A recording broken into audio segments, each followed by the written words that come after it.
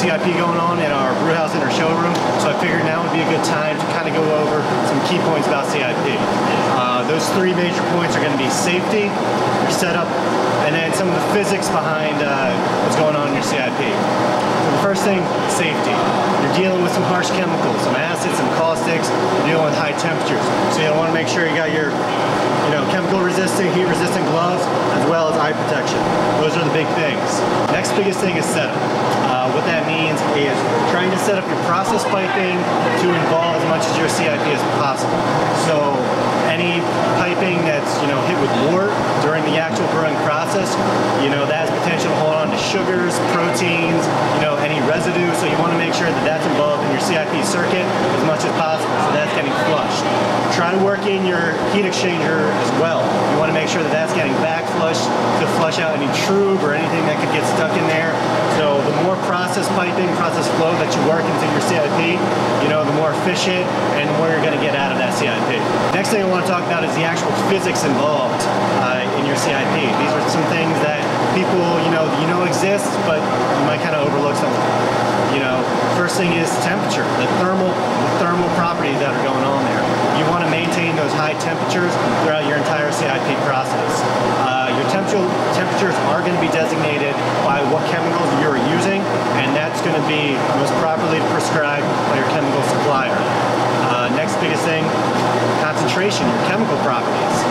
Again, you're going to be using some caustics. Every chemical is a little bit different, but you want to make sure that you have the right concentration in your mixture as prescribed by your chemical supplier.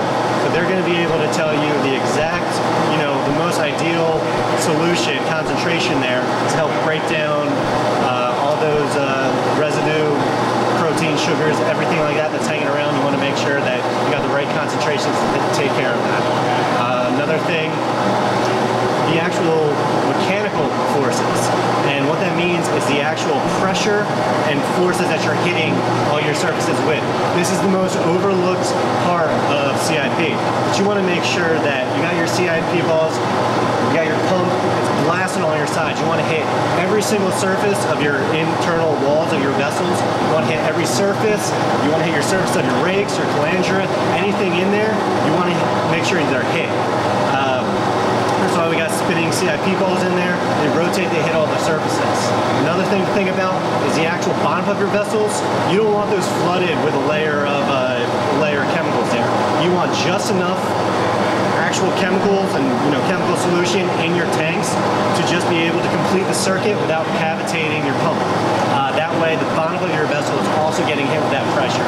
And that's something a lot of people don't know about. That's something that you really want to make sure. And then the fourth biggest thing to think about is time. And that's going to vary based on the other three that I talked about.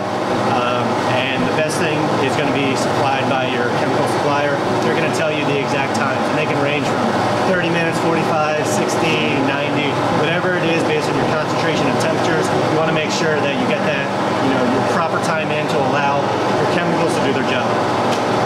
And that's pretty much it with CIP. We got another 30 minutes here, so I'm going to get back to it and make sure everything's going well, making sure everything's safe, the setup is good, the setup's already done, but making sure that all those forces that I talked to you about are doing their job as best as they can. Hope this helped, and thanks for watching.